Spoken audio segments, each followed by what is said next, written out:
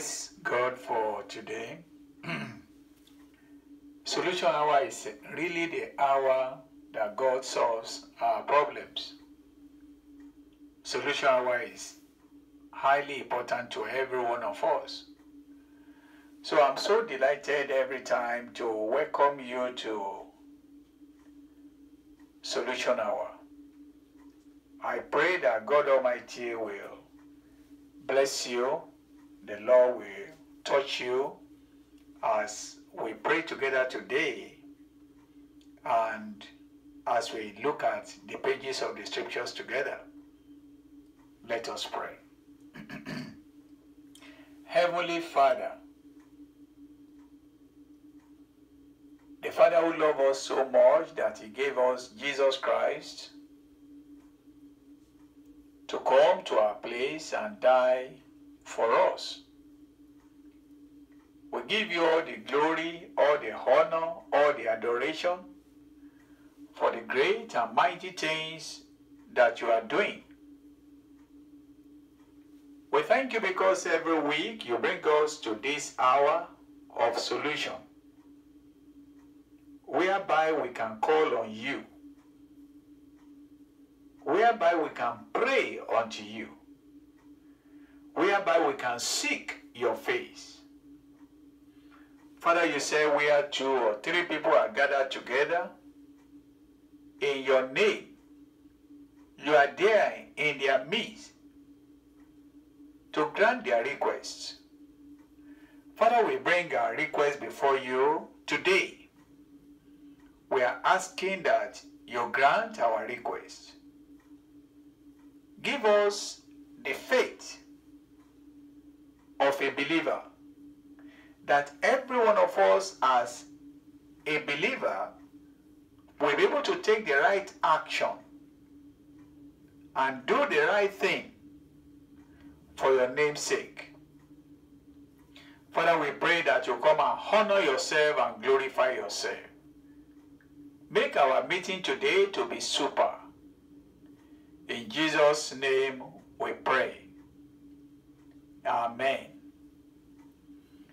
Today, by the grace of God, we are looking at believers' action. Believers' action.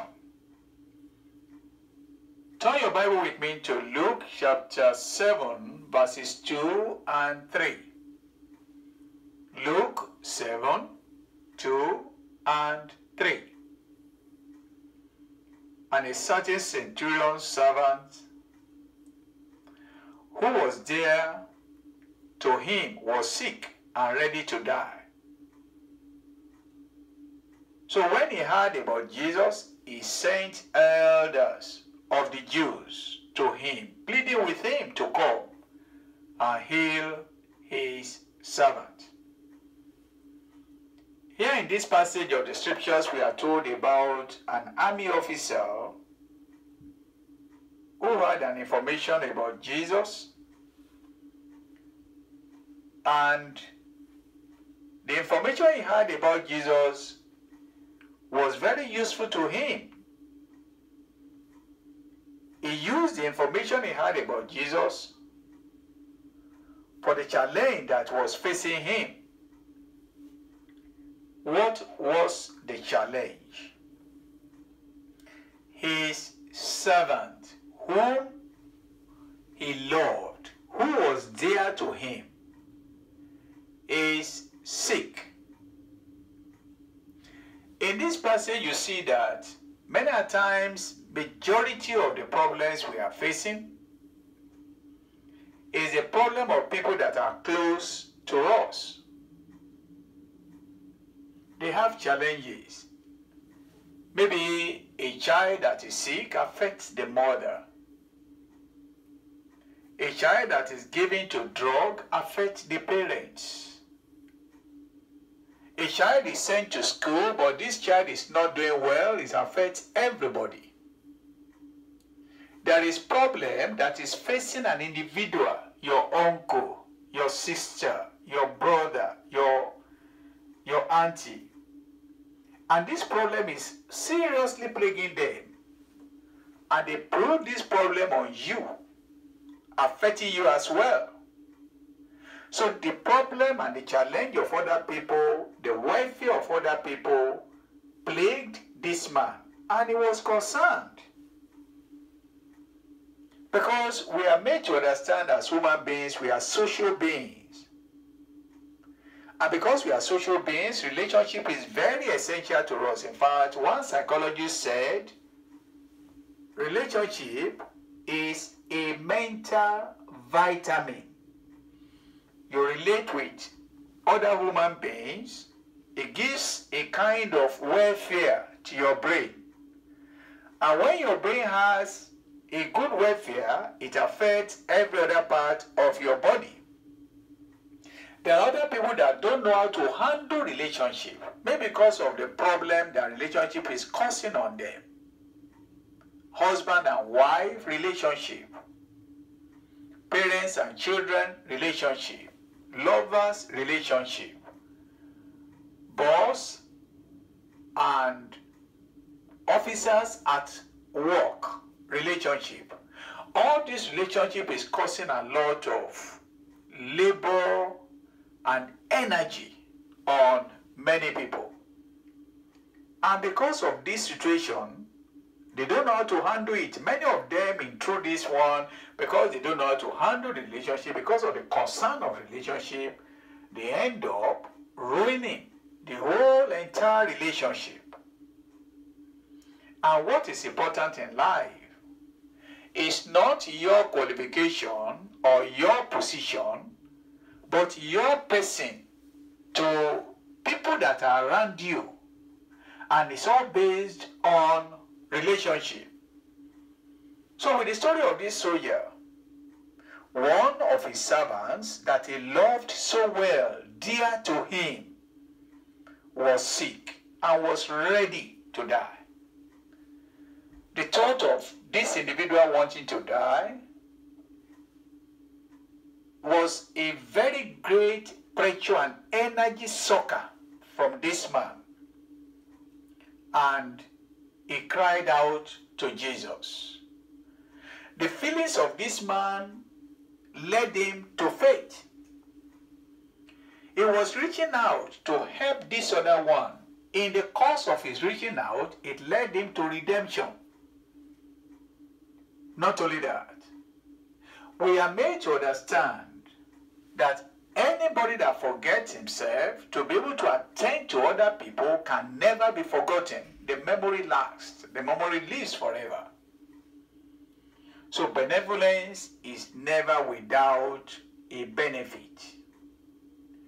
So let's understand that the soldier submitted to Christ, his slave submitted to Christ, and then the submission brought blessings upon them. So let's realize that we have information about Jesus and we acted about this information. In the passage we are looking at, three things come out very clearly. This army officer had an option. Option to approach Jesus, an option not to approach him.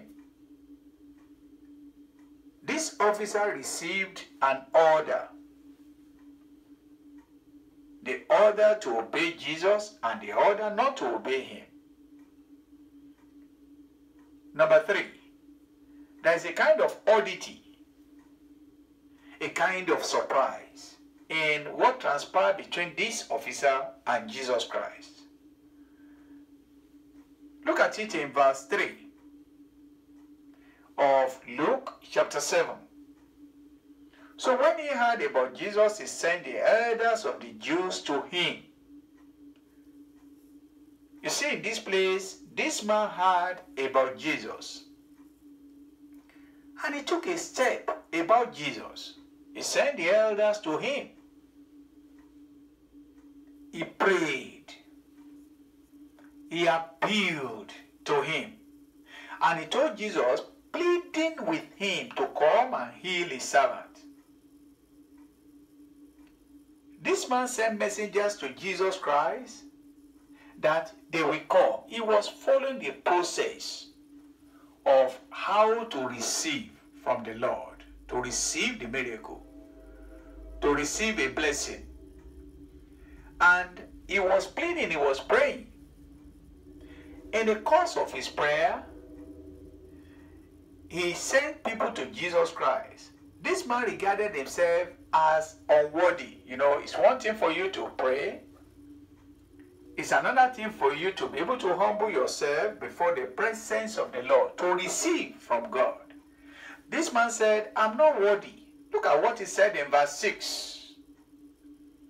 Then Jesus went with them, because this man sent to Jesus. Jesus now decided to respond to the man. In the response of Jesus, this man now told Jesus, when Jesus was very close and not far from the house, the centurion sent friends to him, saying unto him, Lord, do not trouble yourself, for I am not worthy that you should enter under my roof. That is humility. Look at this servant. He was an army officer. He counted himself, I'm not worthy. And the people looked at him and said, this man is so devoted to God. He built us a temple. He did everything that he needed to be done. This man is a great man. So, Jesus, you need to go to his house. The man said, no, no, no, no, no. It's not my good works that I'm bringing to this place. I'm not like Cain, who presented the works of his hand. There's no work of our hand that can save us. Our tithe, our offering, our attendance in church, charity, or whatever we are doing for anybody cannot save anyone. Our good work cannot save us. It's not that we shouldn't do good, we should do good, but the basis of our salvation is on Jesus, not on our good works. Our faith is in what Jesus has done, not in what we have done. The man said, no, it's not my good works. No, not at all. I depend absolutely on the work of God. I depend absolutely on what he has done. This man was not parading a false humility. He was having a correct thinking of who Jesus is. And let me tell you, brothers and sisters, none of us is even worthy to have the visitation of Jesus. It's not our good works. You know, Jesus does not deal with us as we deserve. That is talking about his grace. Our relationship with Jesus Christ is not based on our merit. It's not my good works. It's not because I go to church. It's not because I'm a pastor. It's not because I'm good. It's not because I give alms. It's not because I do anything. No. It's based on his mercy. You receive mercy. Mercy of God. What you don't deserve, God decided to just give it unto you. That is mercy. What you are not worth to have, God decides to give it unto you. That is mercy. So we depend absolutely on the mercy of God. And all that God is looking for, the fitness he requires, is to feel our need of him. That's all. So this man chose the right option, and he went to Jesus and told Jesus, Jesus, I'm not qualified. Don't come to my house. But your mercy is what I depend upon. And he got it. Look at the order. In verse 8, he said, Jesus, remember that I'm a soldier that is trained. He said, for I am a man placed under authority, having soldiers under me. I say unto one, go, and he goeth, and to another, come, and he cometh, and to my servant, do this, and he does it. This man told Jesus Christ, I understand the power of the word. You just speak. He must have realized that Jesus Christ is the one that created the whole world. And Jesus spoke. As he spoke, the whole world was created. He said, oh God, now look at it, Jesus. You spoke and you created the world. All that we are seeing in the world, you spoke and everything came up. He said, all that you need to do, speak. Look at how the psalmist put the power of the word. In Psalm 33, I want to read verse 6. It says, by the word of the Lord the heavens were made, and all the hosts of them by the breath of his mouth. By the word of the Lord, everything you see is made. And all the hosts of heaven by the breath of his mouth. Look at the sun, look at the star, look at the galaxies, look at the sea. God spoke and they came up. God has spoke and all these things were created. If that God speaks to your situation and speaks to anything concerning your life, life will come. Because the word was void, terrible, bad. God spoke, life came. And I'm believing God. And the word of God is what you are listening to. The word of God is what you are hearing. Only what we need to know, whatever we have seen in the scriptures, whatever God has said, he speaks it out, life will come. That's what we are waiting for. The centurion believed that the sickness that the servant was suffering was under the authority of Jesus. He said, Jesus, just speak, this sickness will depart. At the command of Jesus, those who are under the authority of Jesus Christ, they are packaged everything in their life. They are packaged all their thought. They are packaged all their mind. They are packaged all their belief. They are packaged everything, all the situations facing them in life. They are packaged them and put it under the authority of Jesus. There's something surprising here. There's something strange, which is the oddity of this story. What is it?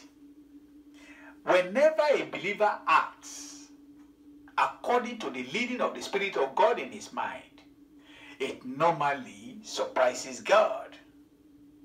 When you surprise God, he in return surprises you. Do you remember the story of Abraham? He surprised God. God told him, Abraham, take your son, your holy son, whom you love so much, carry him to a mountain. And he took him there. And right there and then, God told Abraham, now I know that you fear God and that you love God with all your heart. God knew. But he was showing Abraham, he wanted Abraham to know the position of his own heart, because God in his sovereignty knows that Abraham loved him. Let's think about the case of Daniel. When they were binding Daniel and they were sending him to the den of lion, God knew. But God was only testing. Look at the case of Shadrach, Meshach, and Abednego. God knew. They said, oh king, we respect you, we love you, we care about what you are saying. But our God, who we serve, he will save us from this problem. But if he does not even save us, be it known unto you that we are ready to go and die. But we are not going to bow down to another God. May God help you, my brother. May God help you, my sister, that we never bow down to another God. In the mighty name of Jesus. No matter the pressure, no matter the trouble, you will never bow down. Look at Joseph. He never bowed down to another God. Because all these people surprised God and God surprised them. The situation you are facing is not to damp you, to put you down, to destroy you, to ruin you. No, not at all. God is giving you a chance to surprise him. And as we have faith in him and we trust in him, you are going to surprise him and you are going to overcome. in the mighty name of Jesus, because that is the will of God for us. Now the Bible tells us in verse 9 that when Jesus heard these things, he marveled. Wow. And turned around and said to the crowd that followed him, I say unto you, I have not found such a great, no, not even in Israel. Jesus marveled. Wow. How can people have this kind of faith? Now, let's flip the coin. Two things normally make God to be surprised. Number one, when you exercise faith in him and trust in him, you surprise him. He will surprise you. Another thing that surprises God is this. When God is moving in faith, when God is moving in other people's life, and he expects you to look at the life of this individual and say, God, if you do it for so and so, you can do it for me. If you do it for so and so, you can do it for me. And you are not exercising faith enough, it surprises God too. Look at Mark chapter 6 verse 6. The Bible says, and he, talking about Jesus, marveled because of their unbelief. And he went about the village in a circuit teaching. So you see in this passage of the Bible that God himself marveled at them because they were not exercising faith enough. Again, the Bible made us to understand this centurion did not even depend on sight. He was not even looking at another person. He was not even depending on his own sense because the servant was dying, sick. But this man had faith in God. And the Bible made us to understand very well that without faith, it is impossible to please God. He went further to make us to understand, for he who comes to God must believe that this God is the rewarder of all them that diligently seek him. That's Hebrews 11:6. So we need all that. So this is the path that God himself has chosen. The way to please God is the pathway of faith. Believers will act according to the word of God. The information you have heard, you act on the information. You believe the word of God is true. It's the same word of God that you are reading that created the world, that healed the sick, that raised the dead, that opened the blind eyes, that makes the deaf to hear, that makes the lame to walk. Is the same word of God. And that word of God is personified in our Lord Jesus Christ. All you need to do is just believe in that word, and three things will happen in your life. Number one, God Almighty will intervene in your inevitables. So we are going to pray three prayers today. One, God Almighty, come and intervene in my inevitable. Number two, God spoke the word and sicknesses departed. He's going to speak the word and sickness is going to depart from your life. God closed the door of death because we are told that that servant was dying. When God closed that door, he restored the dear servant back to his devoted master. So those three things God is going to do for us today. Number one, God is going to intervene in our inevitables. Number two, God is going to speak and our sicknesses will depart. Number three, God is going to close the door of death. No matter what you are diagnosed with, God can close that door. He will close the door of death and give you life. Let's pray. I want you to commit yourself into the hand of the Lord, asking the Lord, O God of heaven, you are the mighty God. Come and intervene. In cases that I am weak and I can't help myself, oh God of heaven, come and intervene. He can intervene in your inevitables. He can solve every bit of your problem. Lord, come and intervene in my inevitables. I don't have the power. I don't have the strength. Only you can do it. Come and do what you alone can do. Hear me. Hear me. Hear me, Lord. Deliver me every sickness in my body. Speak, and the sickness will depart. Oh Lord, I depend upon you and I trust in you. Let your mighty power descend. Let your glorious power descend. Speak to my heart. Speak to my life. And remove this sickness from me. In the name of Jesus. Every door of death, every door of limitation, every ceiling of the devil upon your life, oh God, close it. Every door the enemy has opened, Lord, close it. Every door of failure,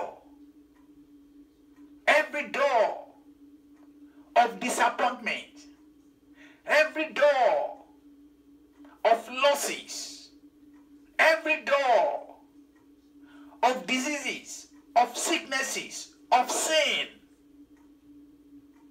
Father, close it. Every door of death, come and close it. Every door of shame, Father, close it. Deliver me. Solution hour. It doesn't matter where you are watching it. It doesn't matter where you are seeing it. God will deliver. Distance is no barrier to Almighty God. If you know there is anything wrong in your life, you know you are living in the life of sin, God is asking you to turn away.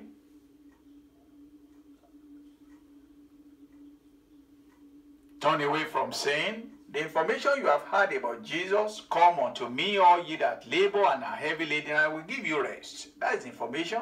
Come. A sinner will run away from God, but you come. Even though your sin is as red,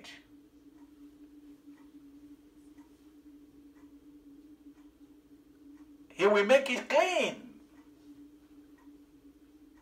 He will make you pure, whiter than snow. He will make you. Can be like scarlet, but He will make you clean.